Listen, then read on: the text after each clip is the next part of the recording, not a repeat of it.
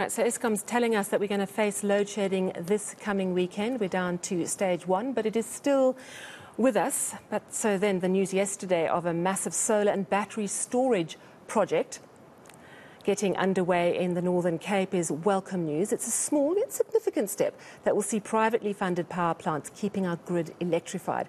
The 16 billion rand deal involves Norwegian renewable company Scatec in partnership with local black economic empowerment partner H1 Holdings. It should start feeding power to the grid in less than a year and a half, we're told. Well, I'm joined now by Scatec Sub-Saharan African General Manager Fourie. Jan, thank you so much for your time. So it's about 150 megawatts that are going to come to the grid, which is actually quite a lot of power.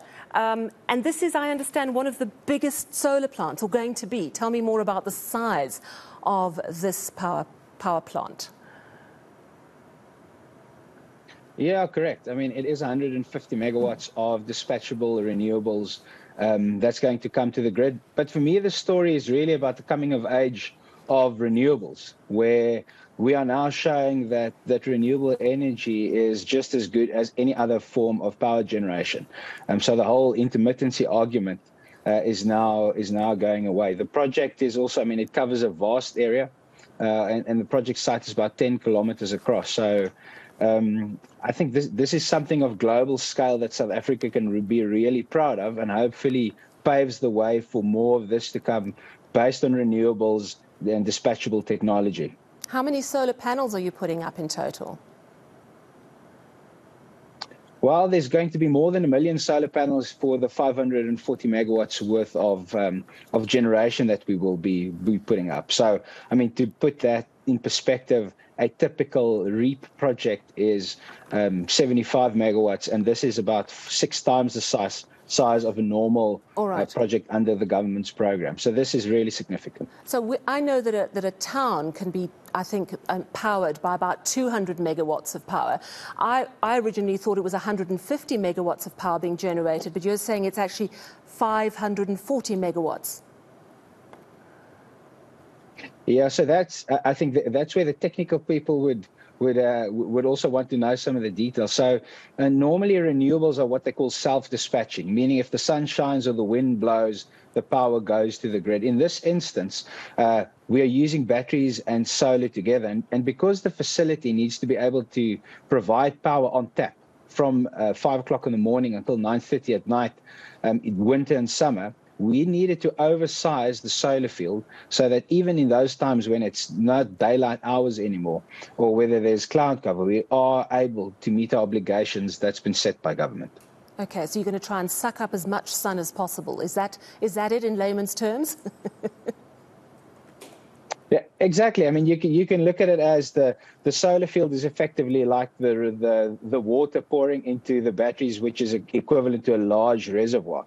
And we've got a lot of water, and we've got a big reservoir and a smaller tap, you would say, at the end, so that irrespective of, call it the conditions, whenever the grid operator says open tap, there's power available to be fed into the grid. And that's always been the argument from, say, the fossil fuel lobbies against renewables, the whole argument around intermittency. But I think what we've now decisively proven to the world and to South Africa is that renewables is as good, and then you've got all the benefits of it being green and not having to buy fuel for the next 20 years.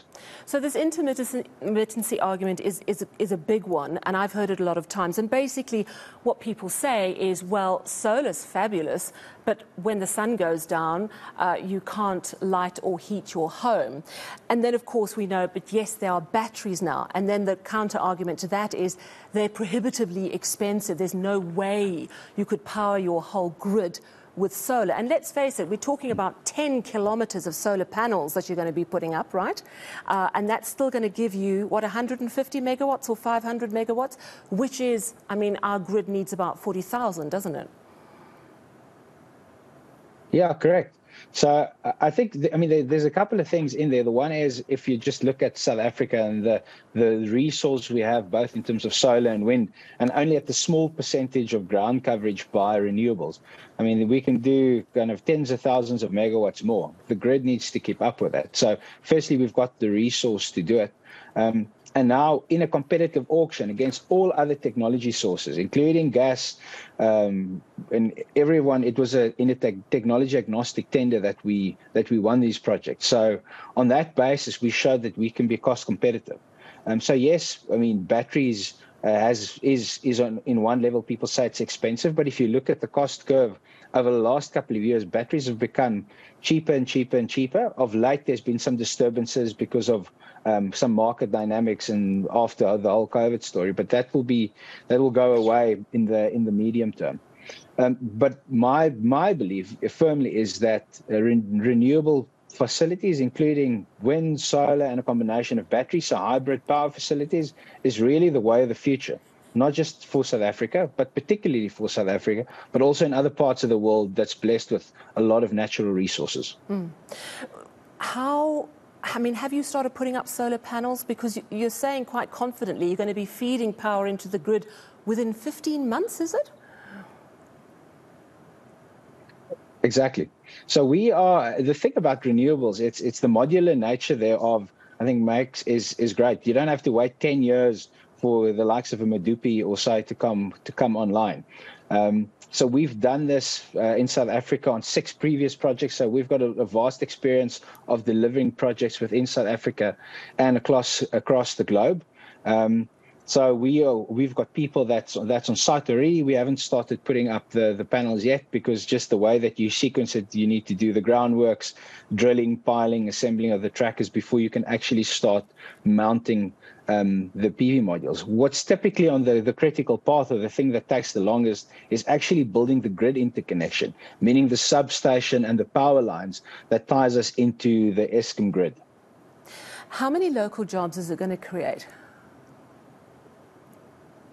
Well, so from during the construction period, it'll be more than 2,000 jobs that will be created within the communities around Upington. So basically, all of the labour is sourced from those areas, from the Kenhardt, Kaimus, Groblershoop, that the ZFMKO district municipality. So all of the labour would be coming from there, with some management and other technical skills coming from elsewhere.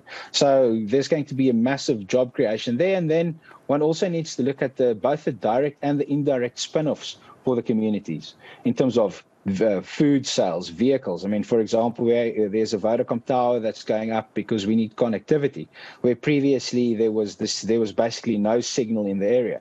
So I think both the direct and indirect benefits would be of kind of great significance, not just for the Kenhardt area, but for the Northern Cape province as a whole.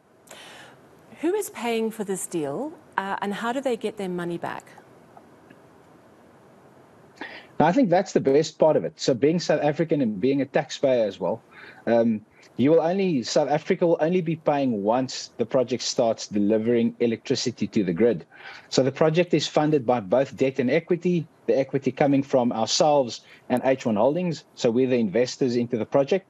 And then the rest we're getting from a consortium of banks, including Standard Bank, that was the lead arranger, and then BII, which is the British DFI, putting debt into the project. And the way that we recoup our investment is by entering into the power purchase agreement that we signed with Eskom on the 2nd of June. So then they will be paying us for the power delivered, but only for power delivered. So if we are late or anything like that, the taxpayer doesn't pay. That is on the private investors. I think that's the beauty of this model for South Africa. Are you getting paid for the power you deliver at the current rate, or are you charging more? No, so we were awarded at a specific tariff. Is it and higher? That tariff then is in the power purchase. So I guess it depends what you call the usual. Whether it's the current rate. There's mega flex or other rates. Yeah, no, I just want to know. I mean, I suppose the question I'm ultimately trying to ask you is, if we go crazy with solar and battery and it looks amazing, does it ultimately mean that our electricity is going to go up for the consumer who's already overburdened? No, the price for the consumer is not going to go up. And I think an important distinction to put here is the investment that we're making now and that goes into these projects. They're high capex projects, meaning there's a lot of upfront money to be invested. But because no fuel needs to be procured over the life of the project, whether that's gas or coal, And these are international commodities that's typically priced in dollars. So what we've seen of late is lots of volatility in the commodity and in the currency markets. And those risks are typically passed on to government if you buy power from these sources, where for the next 20 years, the price of the power is going to be stable and it's only going to escalate by CPI.